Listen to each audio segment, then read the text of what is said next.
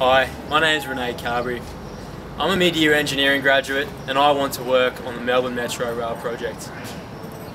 In the next few minutes of this video, I hope to show you my understanding of the project, how it interests me and why I'm right for the graduate program. I was first introduced to the Melbourne Metro Rail project early this year in the final semester of my degree. I worked as part of a team to produce an options appraisal for the proposed station locations. The scale and scope of the project, as well as our task to adopt an integrated design approach, made me deeply interested in the work and excited by the challenge we had to tackle.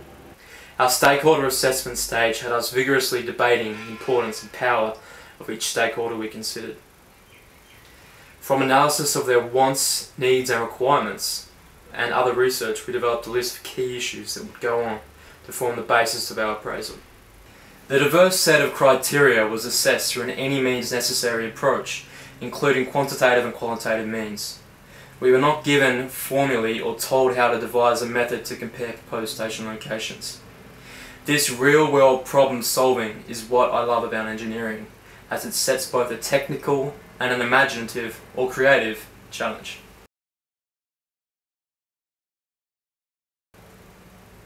To work on a project of the scale and scope of the Melbourne Metro Rail project is an exciting prospect. I believe I have good conceptual thinking skills and I think I could make a contribution to the project team through what I have learned to date about integrated design.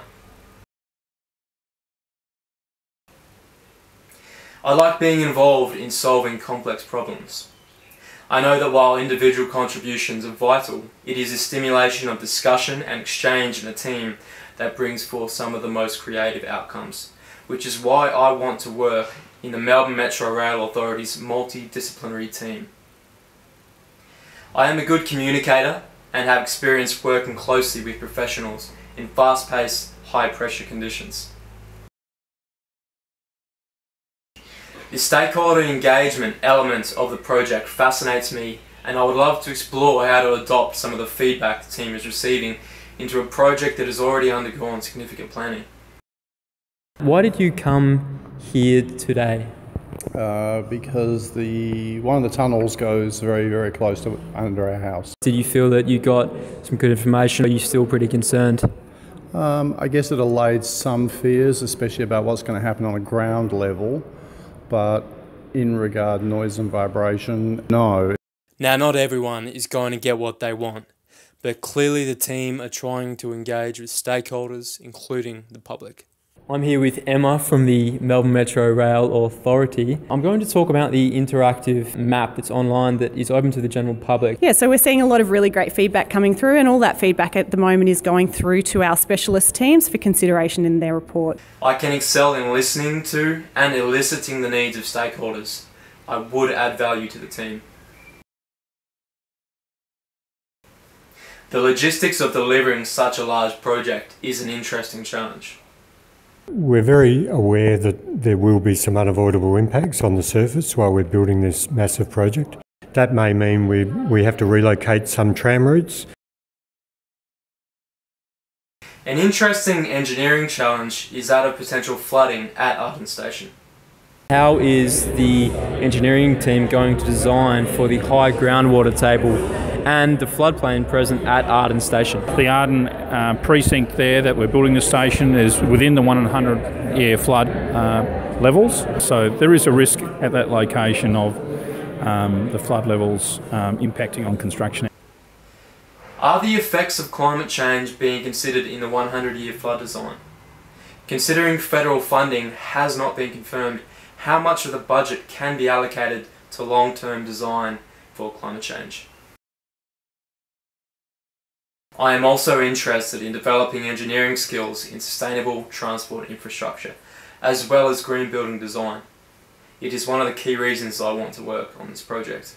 What was the biggest challenge, sustainability-wise, coming into such a large project?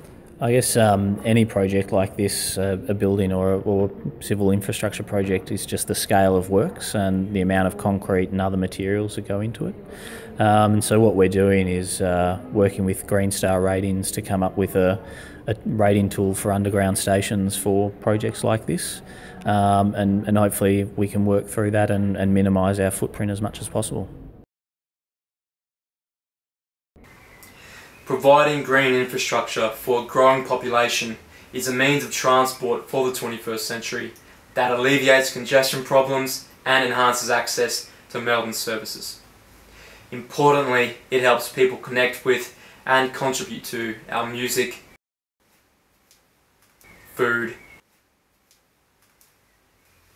art, and culture.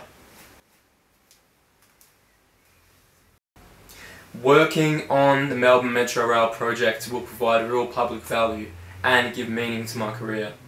It would be an honour to have the chance to join the team.